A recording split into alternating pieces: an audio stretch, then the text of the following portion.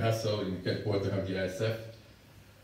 As you already heard from the speech of President and from speech of Chair of the Sport Committee, many things about development of the ISF.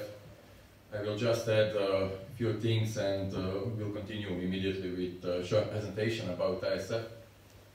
Just at the beginning, the ISF is founded in 1972.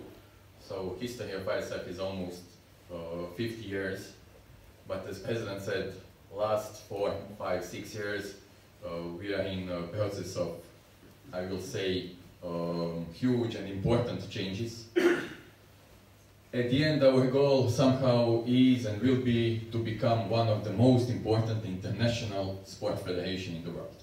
I really believe that ISF, International School Sport Federation, has all potential to be extremely important in international world of sport, and we will do our best to achieve that.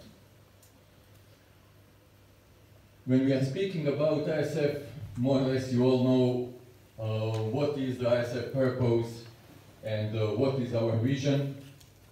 Here you can see I will not read all the details about the purpose, but I will just say that more and more we are trying to, beside the sport, we are trying to achieve maximum in education.